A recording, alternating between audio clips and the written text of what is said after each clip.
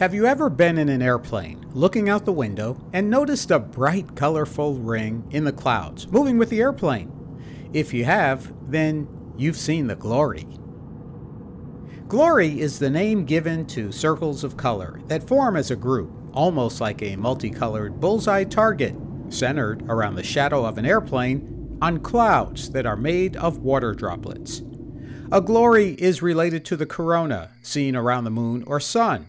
But since a glory happens in the opposite direction of a corona, it's also called an anticorona. Commercial airplane pilots have many opportunities to spot glories because they fly above the lowest clouds. So a glory is also known as a pilot's glory.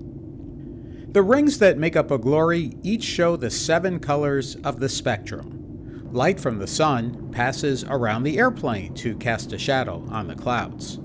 Around the shadow of the airplane, if the clouds are made of water droplets, the light interacts with the water droplets.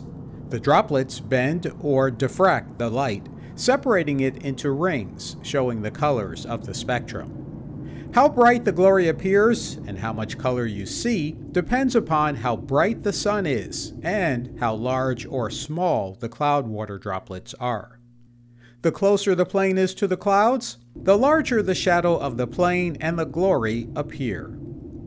The next time you fly, look for the shadow of the airplane, and when you pass over clouds, you might just spot a glory. Isn't that glorious? I'm meteorologist Alan Seals.